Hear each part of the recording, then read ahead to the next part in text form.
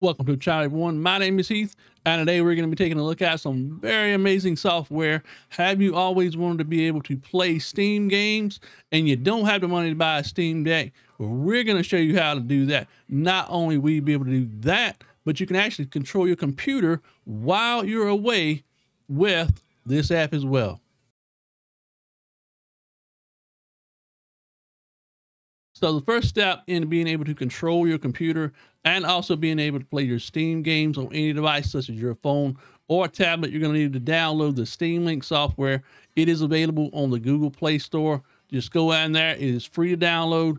Download the app on your phone and install it just like you would any other app. After that, you'll need to go to your computer, open up the Steam program as well. Make sure you're logged in on it and that it is on the same network at the time when you're installing the software. After that, you're going to go back to the Steam Link software, log into your Steam account on it, and then you're going to go through the setup process of actually being able to control and play games on your phone or whatever device you may be using at the time. It will actually walk you through the different steps that are required to be able to set up the Steam Link software and connect it to your Steam account on your computer as well. But one of the first things you want to do right here is up at the top, you're going to be able to click that gear, and then you're greeted with the settings page. The computer is there. That shows the computer that it's going to be connected to. The controller type, if you tap on the controller, it shows if you have any paired controllers to your device, whether it's your phone, whether it's a tablet, or whatever you are using. Then you can go back. And then you're going to be greeted with a stream settings page. There are actually 3 different pages that you're going to be able to adjust options on it as well.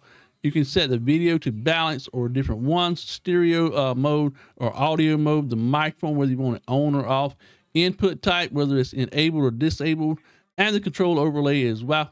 So on page 2 of the stream settings, you are greeted with launch mode, bandwidth limit, frame rate limit, resolution limit, and performance overlay. And you can choose the different options that you want to set up for each of these, whether you want to show recent games when you first load the app back up, if you want to limit bandwidth to the device when you're playing games. I think the frame rate limit and the resolution limit would be best used if you have a lower end device, so you can adjust the settings from 480p, 720p. I think it goes all the way up to 8K as well. So whatever your device you're playing on, you can set the proper resolution. I personally just leave it as it's automatic and I have no issue with it whatsoever. Then on our third page, we have hardware decoding. We have HEVC video, whether it's enabled or disabled, uncompressed audio, whether it's disabled or enabled, and allow direct connection as well to your device. And then also at the bottom, if you go back to the previous page, there is a network test button as well. Let me move my camera out of the way. There is also a network test button as well. So you can actually tap that button. It's going to connect to your PC and try to establish a connection just to see what your bandwidth is available and how well your device that you're using is going to be able to connect to your computer and be able to stream your games that you're going to be playing. The bandwidth test runs relatively fast. After that, you're just going to tap OK. Then we'll go back to our main page of our Steam Link app. Okay, so once you get the application set up, get Steam Link set up, you can actually start playing some games. And what you're going to be doing is just basically just hit start playing. It's going to load up big picture mode of Steam on your computer. So let's tap start playing right here. And so we are greeted with big picture mode right here inside of our phone. So this is what the app looks like once we actually start streaming. You can actually play any game you want to. However, some games don't work quite as well. So it gives you a really nice list of games that are available to you that will work the best possibly with the Steam Link software. So if you notice right here, we have Y, X, A, B, left button, right button as well. You can actually set up your controller type, how you want your controller. So what you do is you tap this little button right here. It shows you can touch controller, enable, mouse disabled. If you want the mouse to be disabled on your computer. For myself personally, I actually enable the mouse.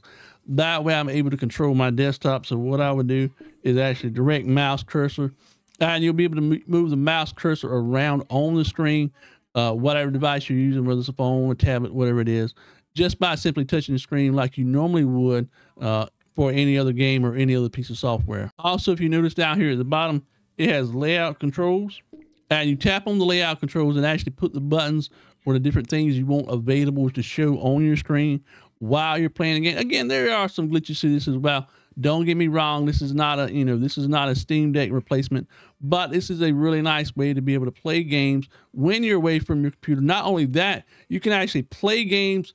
I was at Walmart one day sitting in the parking lot while I was waiting on my wife grocery shopping, and I was playing a game on my phone from Steam directly on my from my computer. Once you get the screen loaded up, you can actually direct what items you want on your screen. So basically all you're going to do is drag and drop whatever you want on your screen, so you can place these anywhere. So just like that, and then you'll have a little button on your phone that shows you which options you have available. So we can go back there again.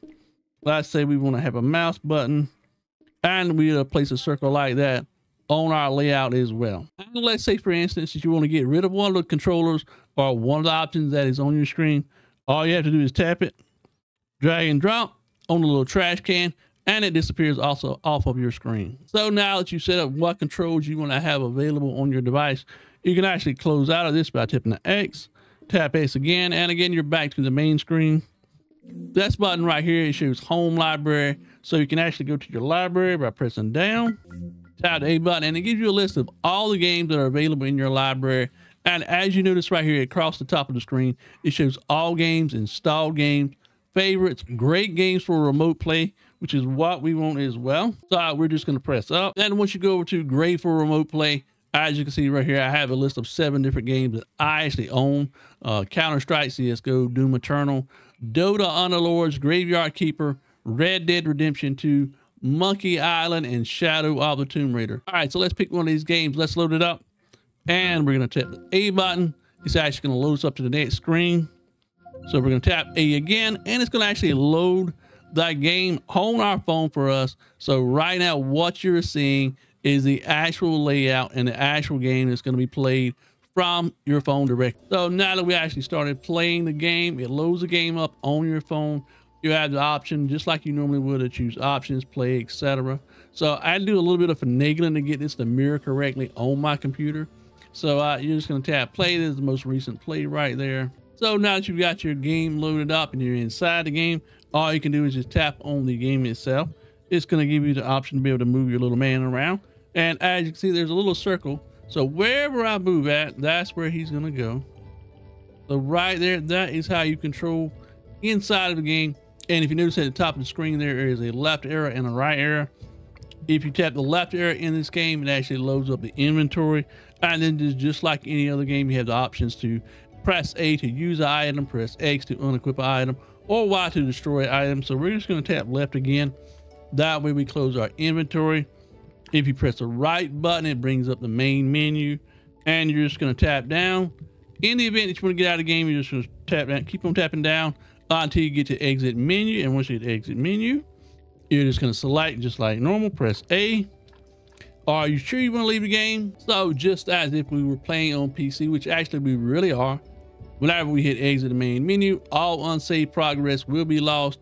Are you sure? You're just going to select it just like you normally would. It takes us back to the main menu, and then you have the option to be able to exit the game just like you normally would. So you just go down to exit, press the A button once again, and it closes the game. That brings us back to the main Graveyard Keeper menu inside of the Steam program. Then you're just going to tap back, brings you back to our recent games. Again, if you want to play a different game, just choose a different game you want to play. Select it and let it load up. So now that you're finished playing your game that you were playing and you want to get out of the Steam Link app, you just tap the logo at the top right here, the little Steam logo. That brings up the menu on the side. You're going to go down to power, select the power option, and then you agree to with these options right here that says exit to big picture mode. And this is going to allow us to control our computer from the Steam Link app on our phone or on our tablet. So let's go exit big picture mode. So once you hit exit big picture mode, it will actually show you your desktop. In this case, I run Windows 11. So you can see all the windows that are currently going on inside of my computer. There's my OBS. There's my Steam app that's loaded. There is the Pixel 6a that I'm actually mirroring onto OBS as well. And all you do is just be able to move the mouse just like you normally would, just by simply touching the screen on the device that you currently have the Steam Link app loaded on. So in the event you want to send yourself an email or open up a program on your computer, All you would do is just move the mouse just like you normally would. Go down to the Windows logo. You would tap it one time, which is left click, and it shows you a list of everything that is available, just like normal if you were sitting at your desktop computer. So once you are finished, you're going to tap the logo at the top, the Steam logo. It's going to bring you back inside of the Steam Link app, or actually the Steam program itself. Then at the top, it took me a couple times to actually tap it. I was trying to tap it, but couldn't successfully tap it. But tap the Steam logo. It will bring the menu up on the side for you. Then you're actually going to take the menu and just go down to Power. Once you get down to Power, as you can see here, just go to Power, press the A button. It brings it up. You press Stop Streaming, and that is how you close out the Steam Link app, just by doing this right here. All right, so there we go. That is how you set up and install the Steam Link software on your Android device. I'm not sure if it works on iOS. If you have an iOS device, let me know if the Steam Link app is available on iOS as well, and set it up and try it out. One thing I will say, that it is not perfect by any means or imagination. It does have its occasional glitch. Some games don't work with it very well. Some games work really, really well. But anyway, this is how you set it up. This is how you get Steam Link on your phone, on your computer, and being able to play Steam games. Not only that, being able to control your PC as well whenever you're away from it and don't have access to it at all. Anyway, guys, gals, appreciate you hanging out. Until next time, much love, peace out, and we'll see you soon.